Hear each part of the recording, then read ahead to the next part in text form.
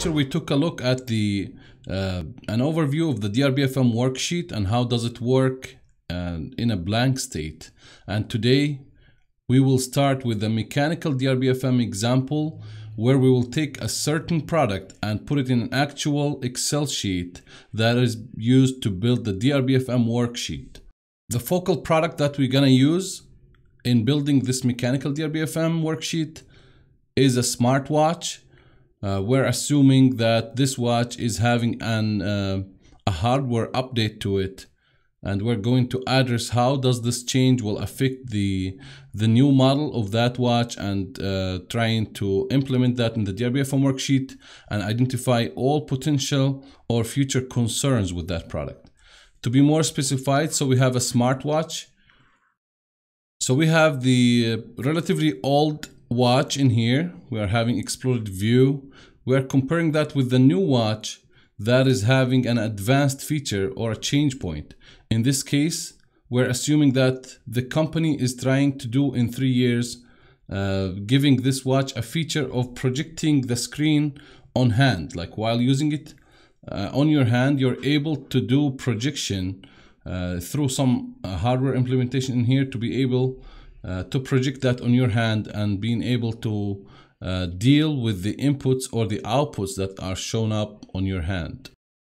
With that being said, let's go to our Excel format DRBFM worksheet. So this is the worksheet. You're having tabs here. So you have visualize tab, you have hierarchy diagram and a change list or a change comparison list. As you know, we have the functions list, we have the change matrix or the potential concerns, and we have the design review members list, and S rank, A rank DRBFM. We have as well the B rank DRBFM if needed. We have the 5 whys chart, and we have the reference tab. So if we go back, we start with visualize. So you create a tab, you call it visualize. Now in your visualize, as you know, we have our baseline design like working area, and we have the new design working area. So in this case, I already for the favor of time posted those pictures for the product. Again, the visualization for the favor of time will be as simple as possible from a generic product pictures from the repository of online websites. So first you have the part name. The part name in companies could be very complicated. It could be like in vehicles, let's say taking a Ford, you can having a Ford pickup F-150, you have Ford F-250, Ford F-350. That's an example for that topic. So naming could vary, but in this case, we will say the part that we're trying to work on is a smartwatch. And the new part, we call it projected smartwatch. So that's the name of the product that we're gonna use. Again, you can play with the fonts, designs, colors. You can go creative as much as you can and as much time as you have. So baseline design, you can call out your products as needed. So this is the old design that we had. So here, if you wanna say, you can call this A, that's the crown. And of course you need to do adjustment so that it will be visually appealing and readable for whoever is coming to review your sheet. Let's create a copy here and give this a name. So we have B, so that's the main part. Let's call it, so B in here can be called touchscreen. Again, those are not meeting the real names for the product. I'm just coming up with names here for the sake of documentation. As we said, the baseline design, it's not very important to call out products. The important, you can show that this part was looking this way, like without projection in this case, and the new design is having projection in it, and the projection part is here, and we're focusing on this and so on. Then you have the let's say here, let's call it enclosure or steel enclosure. again, those names usually when you are working actually in a company, it's easy to come up with those names because there's already somebody who put out those names for the parts, and I'm sure there's a lot of exploded views mentioning each part and what does it do and so on. So D here we can say biometric sensors,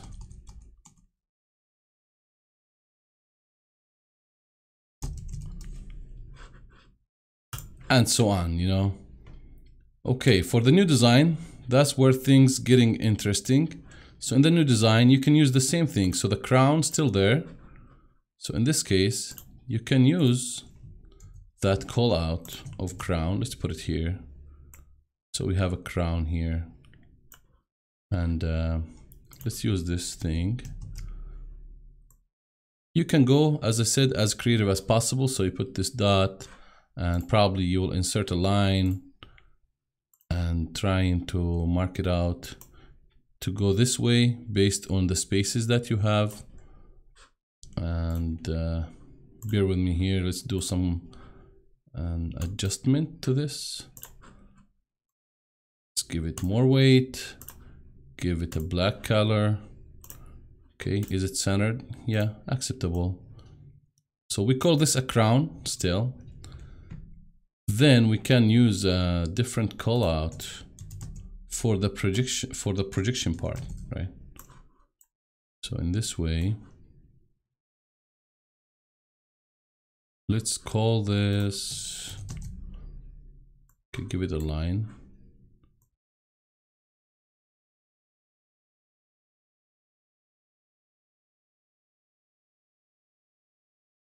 Okay, it's not the best, but we can perfect it as much as possible. Let's be centered. You want to spend hours or maybe days on doing that. Visualization, take your time, collect parts from your team members. I'm sure most of those drawings will be available based on your product and based on the structure of your company.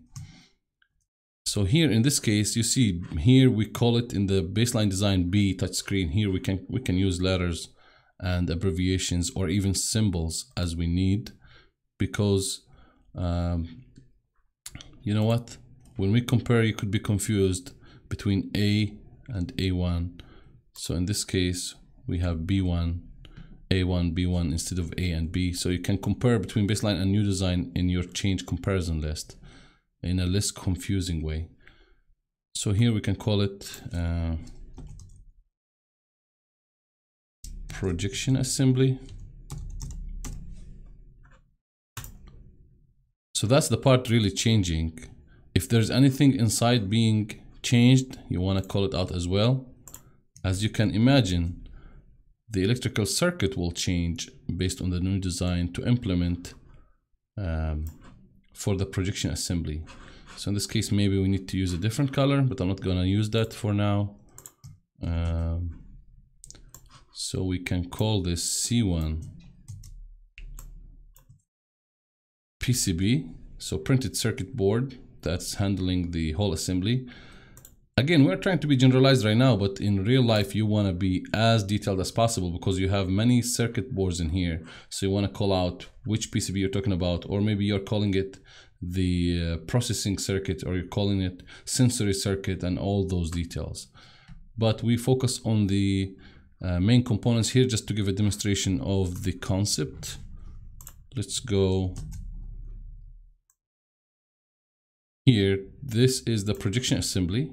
Again, that's not realistic, but by the way, the technology of projection is being researched right now. There's many demonstration of having successful attempts to do projection on hand. That's real. There's some patents out there now talking about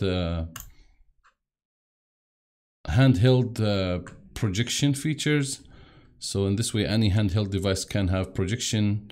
And we know that some companies implemented that projection in phones as well. And there's more technologies to come. But I mean, this exact drawing is not realistic, just for the sake of demonstration in this case. So let's say everything stayed the same, but we added a new hardware.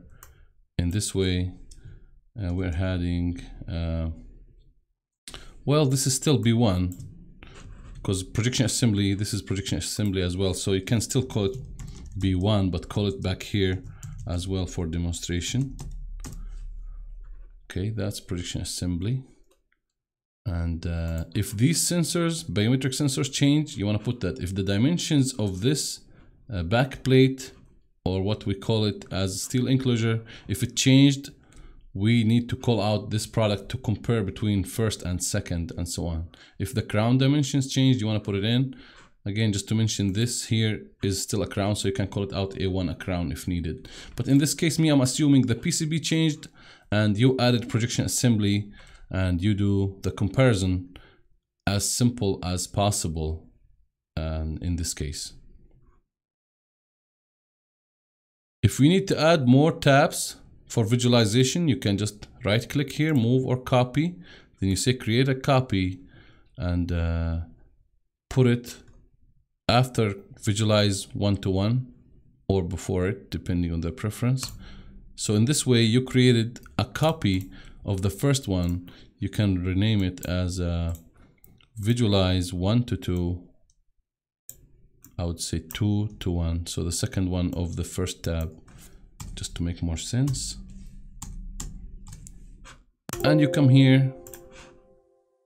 Okay, that's 2-to-1 taken, he say. Let's use 2-to-1 prime. And you can delete those and use the space as you want to add a new assembly and adding new broken parts and details as needed, so that you can add as much visualization as needed. Even you need to add 10 tabs just to demonstrate, you can. If you dedicate each tab for a certain thing, like one for exploded view, the other one for PCB assembly, the other one for the biometric sensors, you can do that, no problem. So in this way, you already covered the visualization part of the smartwatch. And we will move next to our hierarchy diagram and the change comparison list.